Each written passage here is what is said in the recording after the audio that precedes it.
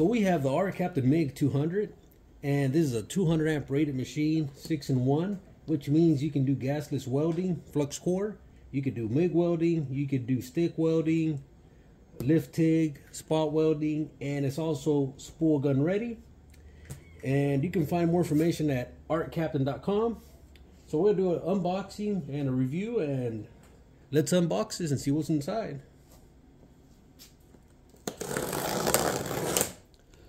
So we got the Arccaptain manual here for the MIG200. We got the warranty card. We got the website, arccaptain.com. And we have a way to contact them. Service at arccaptain.com. We got 2 bags of accessories here. We got tips, tools, nozzles. We got some wheels there. We have this plug so we can use the machine on 110 volts. The machine has a male 220 volt plug on the back. We have an electrode holder, and the cable on here is 16 millimeters. We got our earth ground.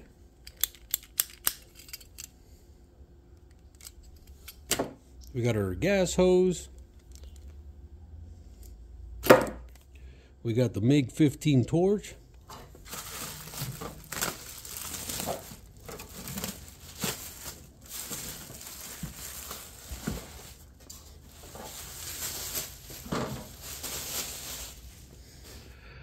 Alright, so let's take a peek inside and see how she looks.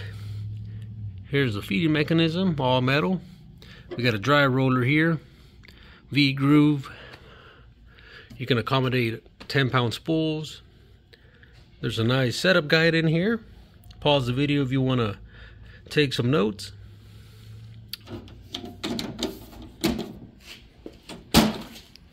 Here's the back side, on and off. Here's the plug, and here's a little bit more information. Alright, so we're going to power on the MIG200 and go through the menu. I haven't read the manual, so I'm sure I'm going to leave a lot of things out, but let's see what we can find out. So we got a lot of buttons here. We're going to start on mode. That's MMA or stick welding, lift TIG, spool gun, and MIG welding. So we're going to start here on the MMA.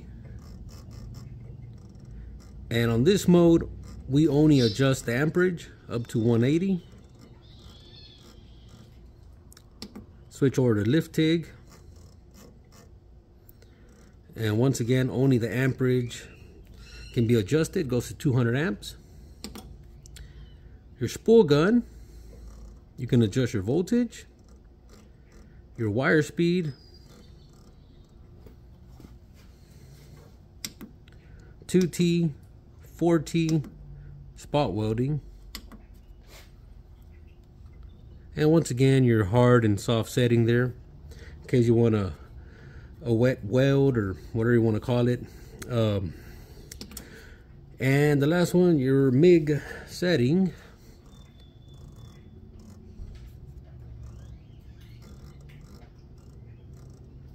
Alright, so we go ahead and adjust our amperage here, and our voltage changes.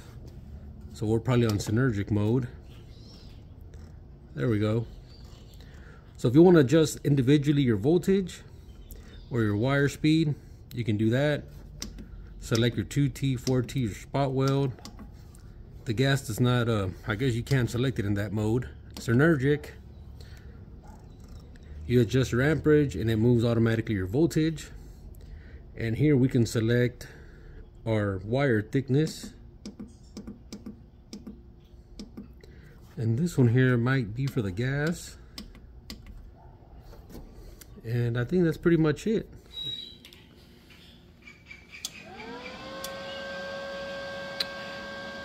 So we're going to stick to 170 amps here for 3/16, 0.9 wire, MIG mode, mixed gas, and 2T.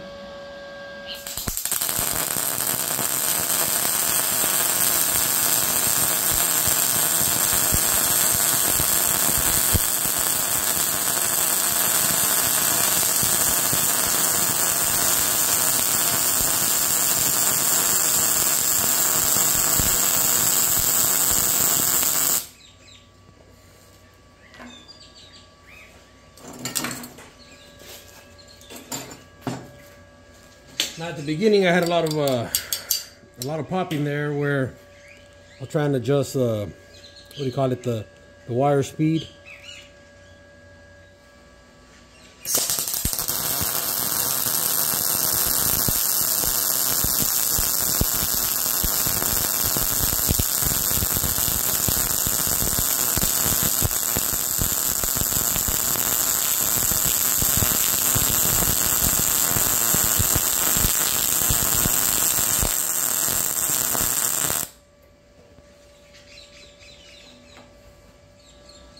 So I kind of like the way the push came out. This one started a bit cold here, not too much heat on the bottom. And then my wire speed, well, my movement speed kept changing. So, you know, I was going fast, slow down, fast, slow down. Now this machine, I believe, is a 60% duty cycle, which means you can weld for 6 minutes, 4 minutes off. And I'm not gonna let it rest. We're gonna do those 2 welds and these 2.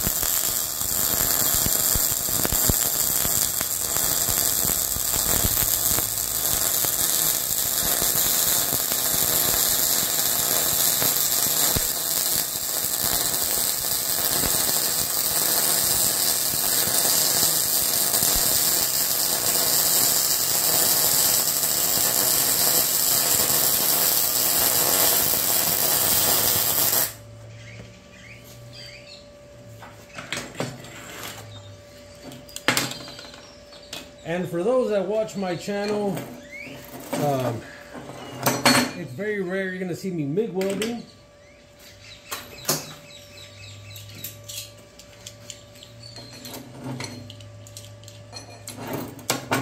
So all this is just practice to me.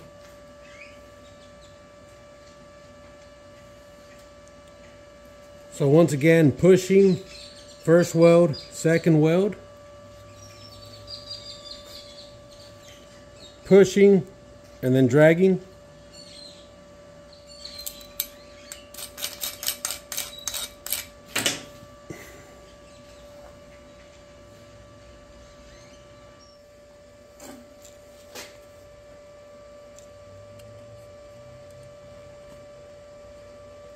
Whew. It's hot.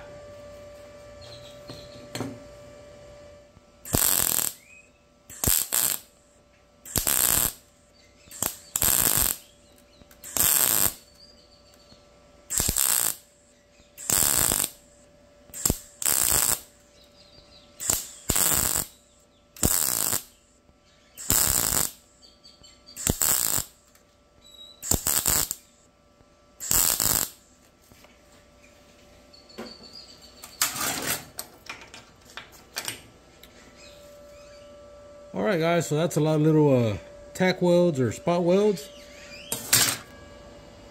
169. So I'm going to lay one bead here and then second one on top, just to put about 2 or 3 minutes of burn time on the torch here.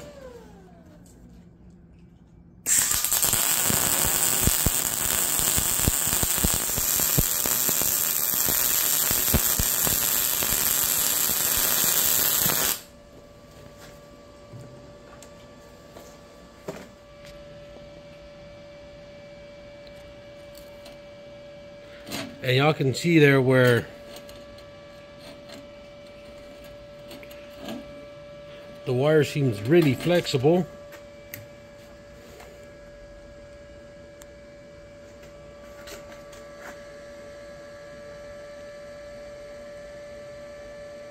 So we're 179, 160 here.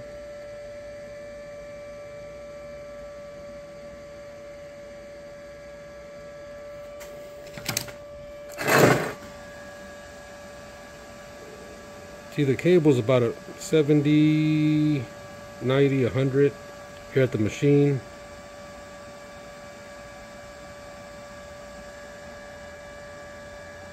Here about 90 degrees. Alright, so here is the Arccaptain clamp, and this is from a Yeswelder machine. It's pretty beat up already, but we're gonna see how this 25mm cable does against the 16mm.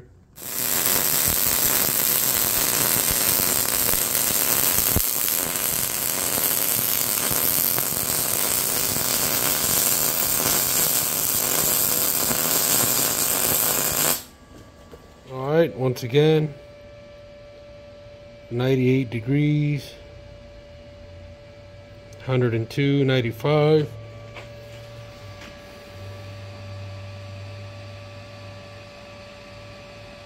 '86.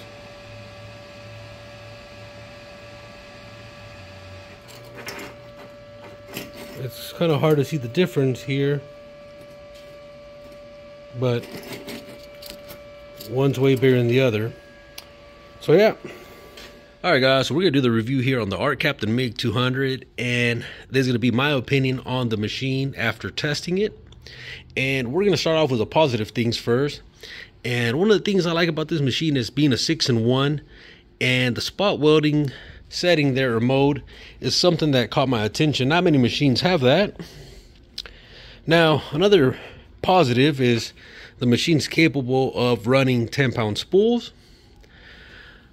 The feeding mechanism is mostly metal here, and there's a nice light there that stays on while the machine is powered on. Now, I also like that the machine has a 220 volt plug on here. And while I like that, I do feel that this cord is a bit small. And I think that's pretty much it for the positives. Now, on the negatives, I want to start up with the setup guide here. While I think it has a lot of information, it does have a lot of things in millimeter. And I believe that if we're selling this machine in the US, we should have something in inches there versus millimeter. You know, material thickness, I don't know what 2 millimeters is or 5 millimeters. So I had to go do a conversion and post it on there for you guys. Now, some people might need it, some might not. And another negative was the original ground cable on here. So let's go back to it. And I've been running the machine for about an hour, and this is MIG welding, arc welding, having the machine on, you know, setting it up. And this ground cable here has like 2 years of use. This was from a Yeswelder MIG205DS. It is beat up, but there's no discoloration or damage to the cable. 25mm, 16mm. You know, here's the torch. It's a nice torch, no issues there. And I do think the machine is a budget friendly, you know, entry level, has a lot of features. But if I were to do some changes, I would start with the ground cable. Even this little jumper here, you know, spend a few bucks more and have something that's not going to heat up as easily. The machine ran nicely. There was no signs of high heat in there. And other than that, guys, I think the Arccaptain MIG200 ran excellent, and I would recommend it for anybody looking for an entry-level MIG welder. And just remember, the ground cable might get warm if you do 6 minutes of constant welding at 170, 165 amps. But other than that, that's pretty much it for this video. And hopefully I provided enough information and answered most of the questions y'all might have had. So see you on the next video. Bye bye.